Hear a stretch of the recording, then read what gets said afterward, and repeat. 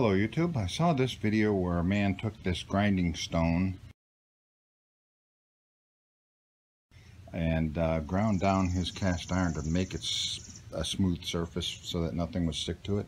Well, we just bought this nice pan, which is more of a 2-egg at one time with a sausage or something type saucepan, and it's cast iron and it's bumpy, so I'm going to try to smooth it out with this one here that I got from Harbor Freight. It's a polycarbide abrasive wheel.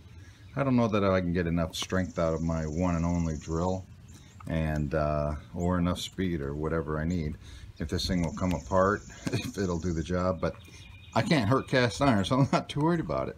So let's see how this works out. Here we go. Come along with me.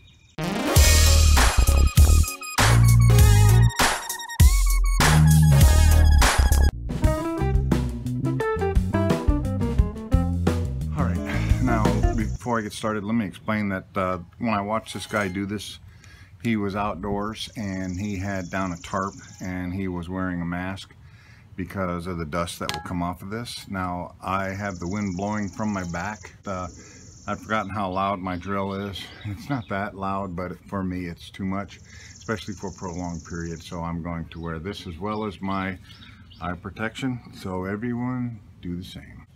And although I have the wind in my back, I decided to wear one of these because there's going to be dust. Here we go.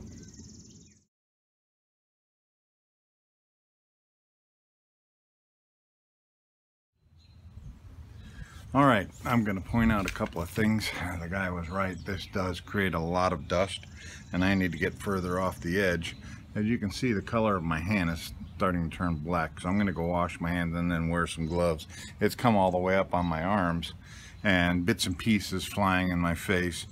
I did notice that it does seem to work better on an edge like this rather than on its side.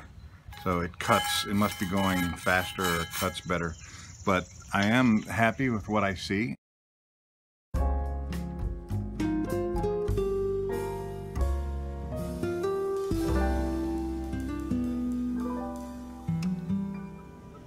Okay, I spent the better part of 20 minutes, and this stone has not worn down, but just a little on the edge of which I used it here.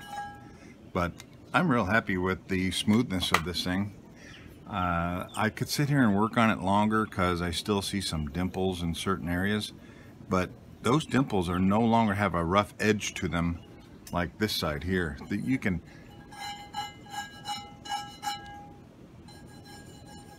see the difference? This is really smooth, so I'm real happy with the way it worked out. I don't know if going over it with sandpaper is going to make any bit of difference because it is cast iron that we're talking about here, but I'm going to give it a shot since I'm only doing this once, and I can feel the grit of the sandpaper tearing into it. I can see it making scratch marks, and I don't think I like that at all. So maybe I'll just go over it with the coarse grit. I mean the fine grit.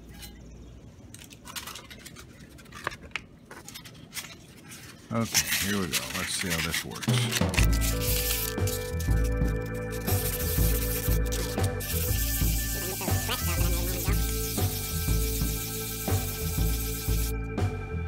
I don't know that it's doing anything. Yeah, kind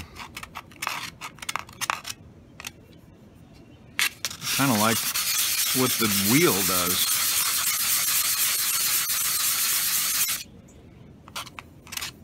I don't think the sandpaper is doing anything.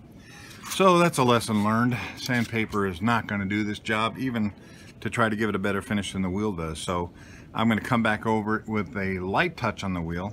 Now let me explain also that this is just a cheap drill that's not really designed for this kind of work. It's actually should have a bigger drill that I could run longer. This thing got really hot, and if I were to set this down on a workbench and press down on it, it'd probably burn the drill out.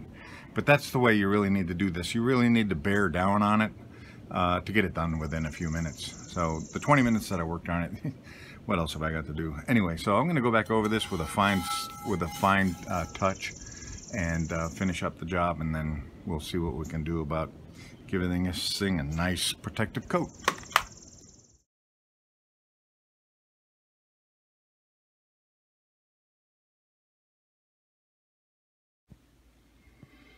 Alright, I can already see where a couple of splashes of water touched that raw iron and it's starting to rust. So I got to get this thing cleaned up and oil on it and get it on the stove to heat it and then put it in the oven. And so all I have is some olive oil here, extra virgin. And I know that there's another oil that's better. I just don't know what it is, but I'm going to do with what I have. Okay, I'm cleaning this thing with a paper towel because it's going to get iron all over everything, and it will stain probably.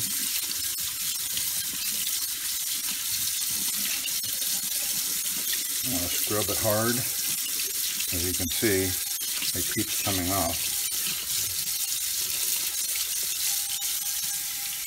You want to do that until it's clean. Boy, that's smooth. I'll give it a complete dry, that there's nothing fighting the oil for the surface. Doesn't take much. Tablespoon.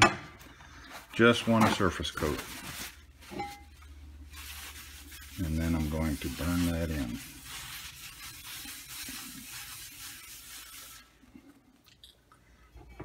Here we go.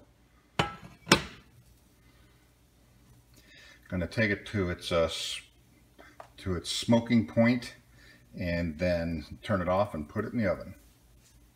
Okay. I don't know whether or not you can see the surface putting off smoke. I don't want the alarms to go off in the house, but I'm going to stop right there as the oil is starting to turn. Set that knife upside down. With 1 hour, the highest this will go is 450. So let's start. Now, we'll come back in an hour. I am HO. In my humble opinion, I should have cleaned this with a scrubber, whatever it's called, and dish soap before doing this to get everything scraped out of the pores. But now that I've started, I actually can see that it is beginning to cure, but all of these darker colors here are raised areas. So I'm going to take them off and go ahead and scrape it down. I don't know if it'll go back to the metal or not, but I'm not too worried about it. I would think that it's like painting a car, you know, it takes more than one coat. And I think that to get this nice and smooth without all these raised bumps in here, it might take several applications, but we'll see. I'm going to give it a try.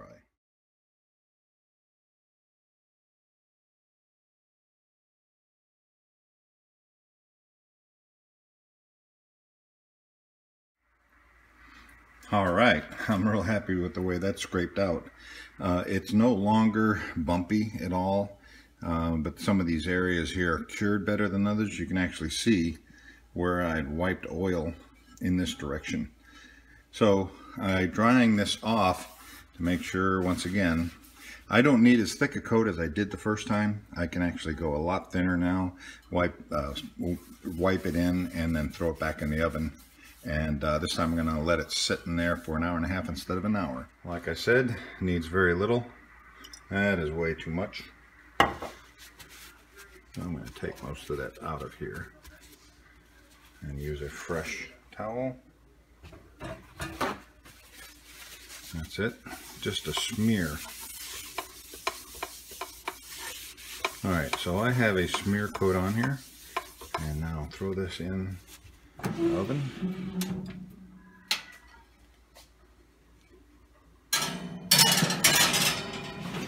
Hopefully that'll turn black. Go once again to as hot as I can. Bake. 450. Timer.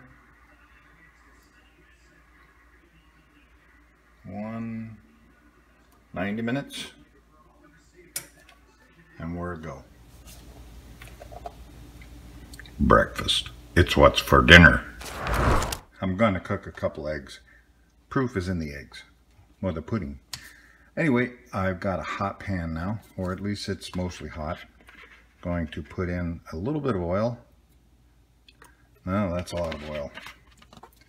Okay, so the pan turned out really well, and once I get done cooking, we'll see how easy it is for it to clean.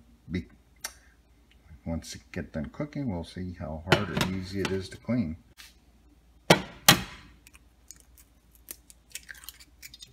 Yeah, it's warm. It's like a flat iron skillet.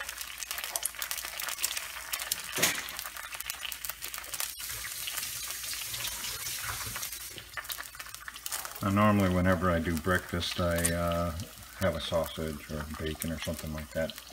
But I'm just going to do eggs for now. And it's a little bit sticky, which is actually surprising. Maybe the pan is too hot.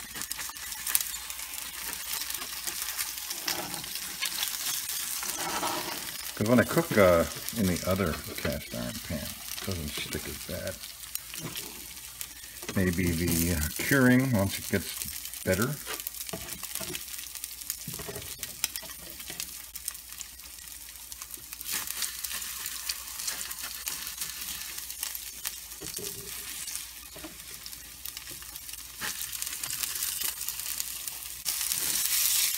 Now that I'm mingling them,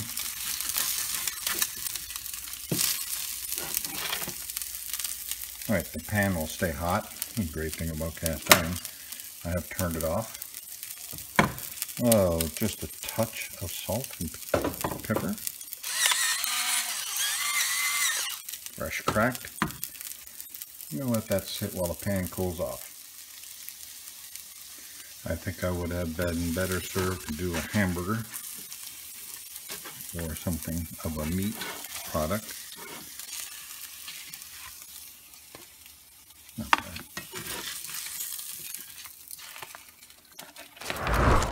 Well, if I wanted to run a burn-in test, that was definitely it. So this thing cleans a whole lot easier as a smooth pan than it does as a bumpy pan. Because I have two other pans I have to do this to because they're so bumpy. You can't even scrape this stuff out like this. It just seems like it never comes off. So this came off real easy with this regular spatula that we use for eggs in this pan, actually in the other pan. There is the other pan, and it is bumpy. It is not smooth. So I think that maybe butter might do a better job. So I'm going to give this another crack with butter. All right, freehanding it here just as before, only this time with butter. I don't know how much butter to use in this pan. Got a lot of butter. Okay, it's as hot as it was before, if not hotter. I need to turn it down. Okay, I got the eggs in there, and I have a sneaking suspicion that butter is going to be better for cooking eggs. Any kind of meat, you really don't need anything but oil. But this is already not sticking like it did before. Look at that. Not sticking. So when I flip this, we'll see. Alright, I think that the bottom part is done enough. Let's see how it flips. Oh yeah, I can tell it's better. Oh, I'm really surprised that oil does not do as well as butter. That's perfect. A little bit of salt. And a little bit of pepper. Turn it off and let the heat do the cooking. Alright, still cooking even with it off. Move it off of the heat so the pan can cool. Take out these perfectly done eggs. Still just a little bit of stickiness. I think as it cures more, that will go away because I don't get this kind of sticking in the pan that has the bumps still. This pan here. You hear that? Big difference in those pans. So my recommendation is that you do this to your cast iron, even if they're old, and then re-season them. It probably will take a number of applications, unless you're just going to season it a little bit and then allow your cooking to season it. But as you can see, it is clean already. All I have to do is wipe it out. A little bit of stickiness there, and that's it. No problemo. A number 1. It's a winner. Another job well done by Mighty Mouse. Thanks for watching, folks.